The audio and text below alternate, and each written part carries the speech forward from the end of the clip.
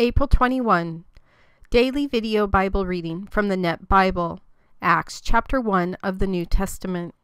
I wrote the former account, Theophilus, about all that Jesus began to do and teach until the day he was taken up to heaven, after he had given orders by the Holy Spirit to the apostles he had chosen.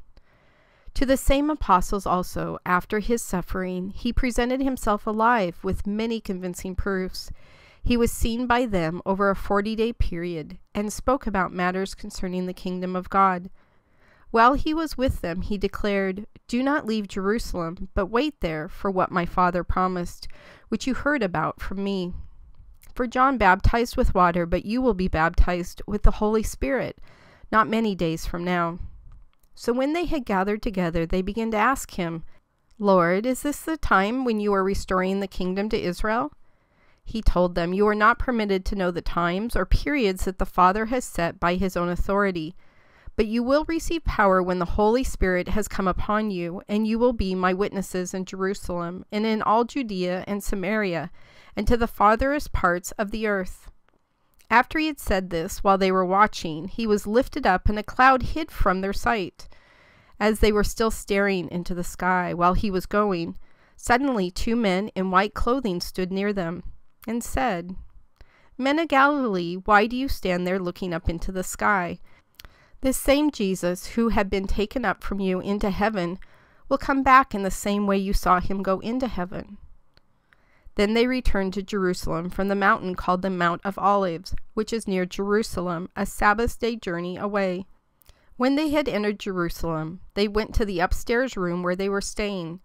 Peter and John and James and Andrew, Philip and Thomas, Bartholomew and Matthew, James son of Alphaeus and Simon the Zealot, and Judas son of James were there. All these continued together in prayer with one mind, together with the women, along with Mary, the mother of Jesus, and his brothers. In those days Peter stood up among the believers, a gathering of about 120 people, and said, "Brothers, the scripture had to be fulfilled that the Holy Spirit foretold through David concerning Judas, who became the guide for those who arrested Jesus. For he was counted as one of us and received a share in this ministry.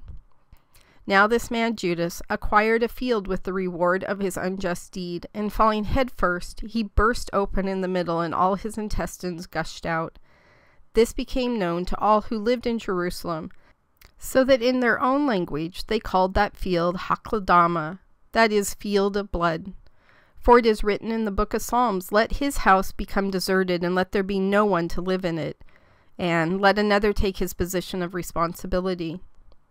Thus one of the men who had accompanied us during all the time the Lord Jesus associated with us, beginning from his baptism by John until the day he was taken up from us, one of these must become a witness of his resurrection together with us."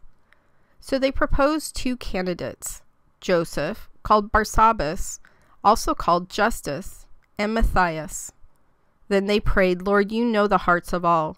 Show us which one of these 2 you have chosen to assume the task of this service and apostleship from which Judas turned aside to go to his own place." Then they cast lots for them, and the one chosen was Matthias. So he was counted with the 11 apostles.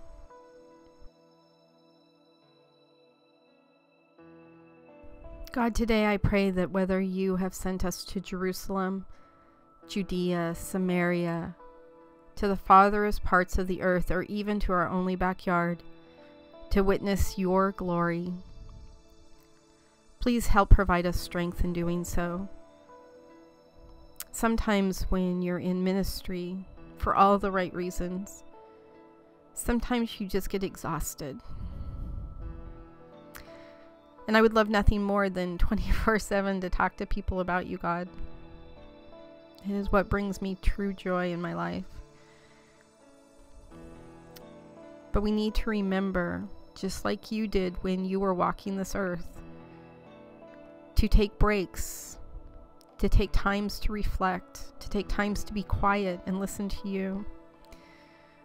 Please remind everyone of that. All your disciples out there doing your work right now, I do pray for strength for them. I do pray that you just fill them back up with joy and energy, enthusiasm, excitement, so they can just be a joyful reflection of you, God.